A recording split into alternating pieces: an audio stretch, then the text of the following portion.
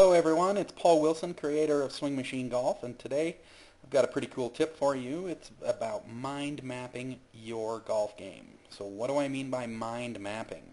Well, there's software out there called mind mapping software, and basically what it does, it allows you to just list all the different things that you, well, for golf anyway, that you would have to work on, or all the different areas of your game, different tasks and stuff like that. So let me just kind of walk you through it. If you already have mind mapping software, then you might want to follow along, but you can just use your own software.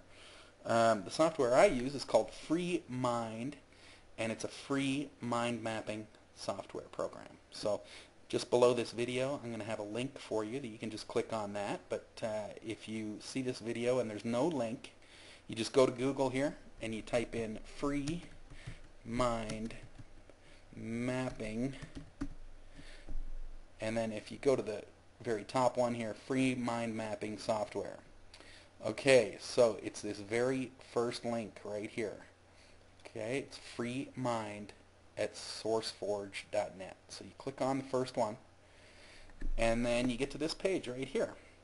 So what you do is you scroll down and it says download. See download. So you click on that and you come to the download page. Well, because there's different operating systems, they've got a bunch of different programs that you'd install. So most people are going to be using Windows, but they've got a Mac system here and Linux here.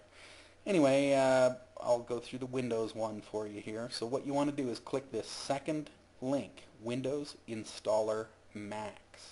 That's the all-inclusive version, and why you want to download that one is because that allows you to export PDFs of your mind maps. So you can save your mind map as a PDF and then save it in a file, or you can print it out, or you can email it to someone, that sort of thing. So the best one to install is the second one right here. It's only 9 megabytes. So after you install that,